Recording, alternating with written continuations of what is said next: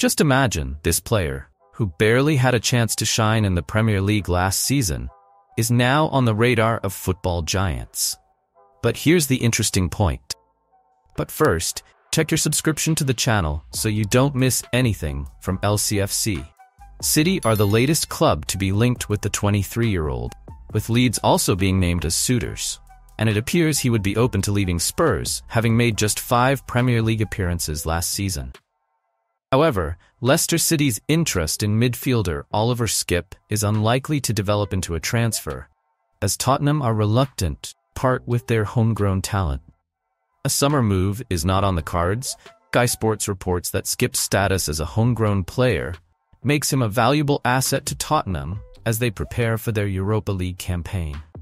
If Spurs are to fill their permitted 25-man squad in Europe, they need 4 club-trained players, those who spent at least 3 years in the club's academy before turning 18. With Harry Kane and Harry Winks no longer at Spurs, Skipp is the only senior outfield player who meets that description.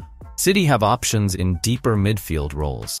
Winks is expected to be a regular starter again this season, having missed just 1 championship match last season, while Wilfred Ndidi could return to a deeper role after signing a new contract. Manager Steve Cooper also has Hamza Choudhury to call up and could reinstate Boubakary Soumare into the squad following his decent loan spell at Sevilla last season. City also have young England international Sammy Braybrook coming through the ranks, and his profile makes him an ideal alternative to Winks.